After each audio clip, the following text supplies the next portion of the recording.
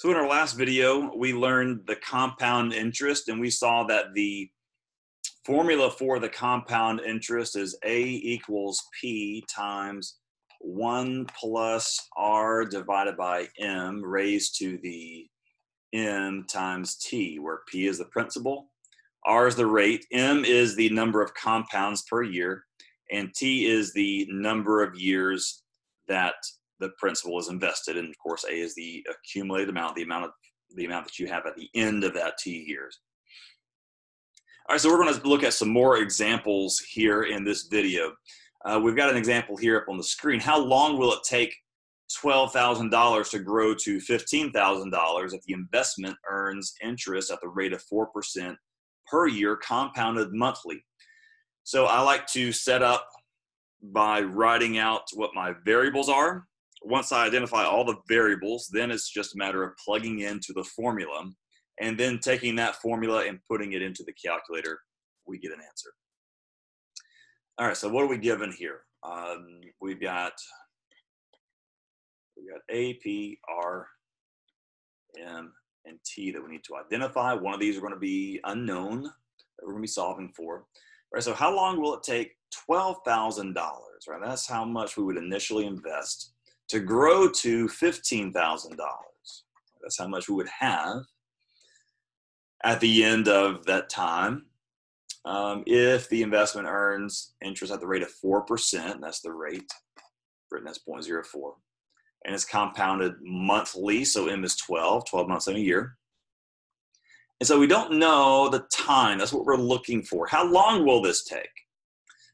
All right, so we have all of our variables, so we can just plug this into the formula as it is. All right, 15,000 is A, 12,000 is P, R is 0.04, M is 12, and M is 12, and we're trying to find the T. All right, so a little tricky here this time because this T is in the exponent position. All right, so we need to recall some of our properties from exponents and logarithms, okay? In order to solve for T, when T is in the exponent position, we've got to get that T out of the exponent. And to do that, we can apply a logarithm property. Before we do that, we want to get this term, the factor that's got the exponent, by itself. In other words, we want to get this parentheses on the right-hand side by itself by dividing both sides by this 12,000. Okay. And again, I'm just going to leave my fraction as it is. I'm not even going to try to simplify it. Oh, you could take that down to 15/12 and even further, but I'm just going to leave it as it is. All right, there's no additional simplification that you absolutely need to do as long as you have a graphing calculator, okay? Because you can type that all into the calculator. You can see what you're typing in. All right, so now after we've divided both sides by that principal amount, 12,000, now we're going to apply the logarithm property to where we're taking the natural log of both sides. Now just a quick review. All right, these are log properties. Yeah, we have three main properties here. When we take the log of the product of two numbers, such as log of x times y, that's equivalent to the sum of the logs, log of x plus log of y. A second property is when we're taking the log of a quotient, such as log of x divided by y. That is the difference of those logs. That's log of x minus log of y. And then property 3, when we have the log of, say, x to the y, think about what this means. Right? X to the y power. Let's change that to an actual number there, just to make it a little more concrete. Let's use log of x squared. Now, what if it was log of x squared? We could write x squared as x times x, right? And then we can go back to property number 1 and say that when I take the log of a product, I can write that as a sum of logs. So log of x times x is log of x plus log of x. And log of x plus log of x is 2 log of x's. Okay, so essentially what happened? Look at what we started with and look at the final product. And what happened? Well, really what we did is we took this exponent here and we moved it to the front of the log. Okay, and that's that third property, is when we take the log of a term that's raised to a power, we can move that power in front of the log. That's the property that we want to use here in this example. Okay, so I'm going to take the log of both sides. And it doesn't matter which log that you take of both sides. I'm going to take the natural log of both sides. The natural log, so if we're just talking about log, a log without any specific base, we assume is the base 10. Natural log has a base of e. That's log base e. All right, e being Euler's number.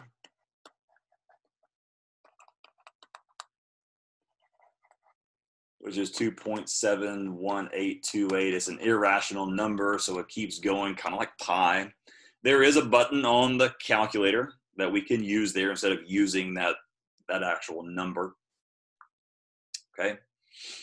All right, so by taking the natural log of both sides, I can now apply property number 3 of logs, to where I can move this exponent to the front of the log. So I'm going to move this 12t in front of the log. So now we have natural log 15,000 divided by 12,000 equals 12t times natural log of 1 plus 0.04 divided by 12. And now I want to solve for t, right? I'm trying to find t, so I can, now the t is out of the exponent position, and now I can divide both sides by everything other than that t. So I'm going to divide both sides by this 12, natural log of 1 plus 0.04 divided by 12. When I put this into the calculator, be careful here. I will need parentheses around the denominator. All right, if you have more than one term in the denominator, or more than one factor in the denominator, you will need parentheses around that denominator, and the numerator as well. If you're in doubt, use parentheses. All right, so we're going to type this in exactly how we see it. Let's see. Let me go one extra step here so that we can see that better. Right, so we're typing this in.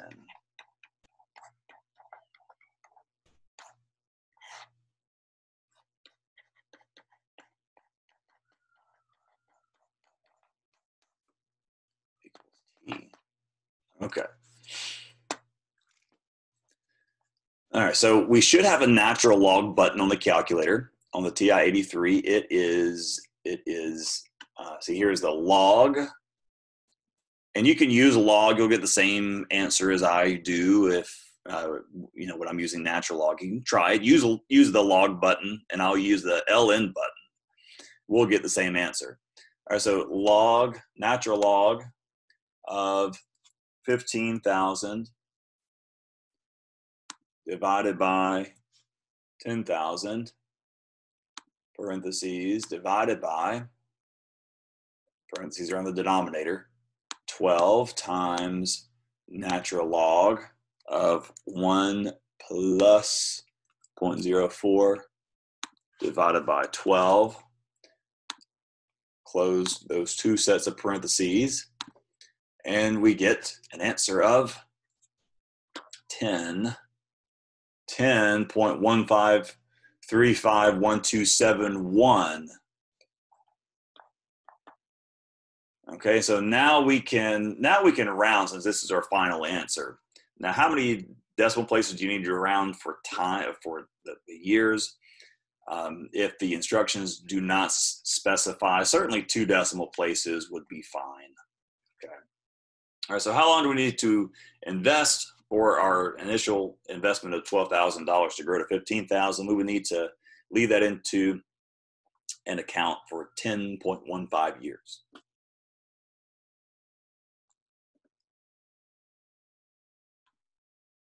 All right, let's look at one more example. I think we can get one more example in here. Again, we're working with compound interest.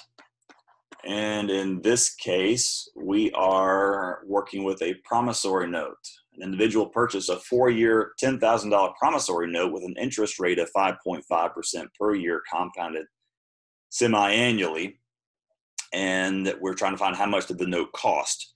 Okay, so a $10,000 promissory note is how much it will be worth at the end of the designated time period. All right, so this is saying that after 4 years, this note will be worth $10,000. Okay, so that's like the accumulated amount. All right, so in this case, the accumulated amount, that's the $10,000. The interest rate is 5.5% or 0.055. And the time is 4 years. It's compounded semi-annually, so M is 2. And we want to know how much did the note cost when the individual purchased it, right? What was the principal? That's what we're trying to find here, is the principal. So we plug everything in to the formula.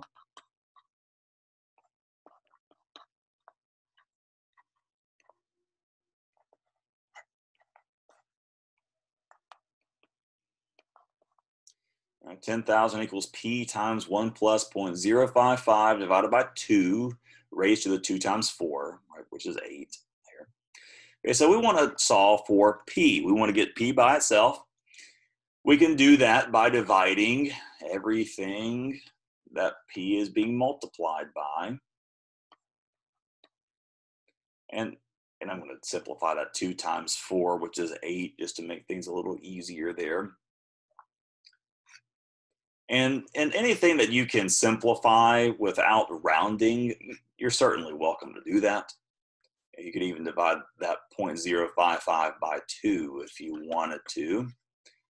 I'm not really bothering with it in this video because I know I'm going to just throw everything into the TI-83 calculator to get my final number. All right, so let's put this into the calculator here.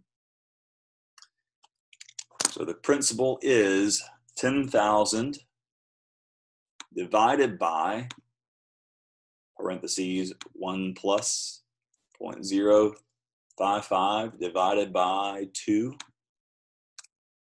close parentheses, raised to the 8th power.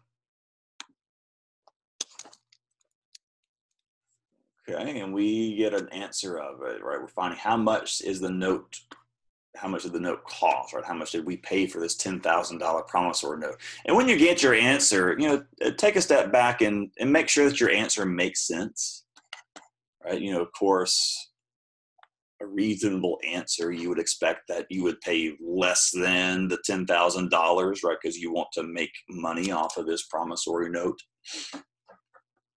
All right, so this individual paid $8,049.06, right? That's reasonable over a 4-year period. $8,000 grew to $10,000. Right, that's a reasonable amount. So we trust that our calculations are good. Now, if we get an answer that's larger than 10,000 or a very small number, or even a negative number, we know something's wrong there. We need to go back and check our calculations. And as long as we're putting our answers as long as we're putting our formula into the TI-83, then it's most likely a problem with the parentheses, right? That would be the first thing to check if you get an answer that you don't think looks right. Check your parentheses, see if you missed a parenthesis somewhere.